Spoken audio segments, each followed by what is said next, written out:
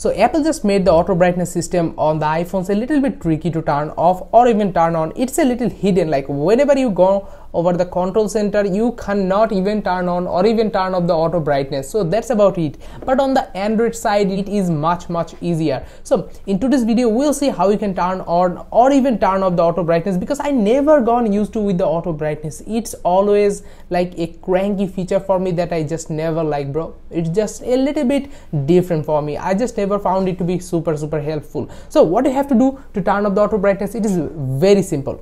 Go to the setting, scroll down a little bit, and after that go to accessibility and simply click on display and text size. Here you can see, scroll down at the bottom, here you can see the auto brightness setting. Just turn it off and now the auto brightness is gone. So that is how simple it is to turn off the auto brightness. But Apple never have given us a feature to turn on or even turn off the auto brightness from the control center. A lot of people don't know how to turn on or even turn off the auto brightness. So now you know. Accessibility, display and text size, go to the bottom, turn off the auto brightness, or even if you want, you can turn on the auto brightness. So that is how simple it is. I hope you found this video a little helpful. If you really found this video a little helpful, be sure to subscribe, be sure to thumbs up, because there are a lot of contents coming on the channel. So I hope you will like all of them. Goodbye for now.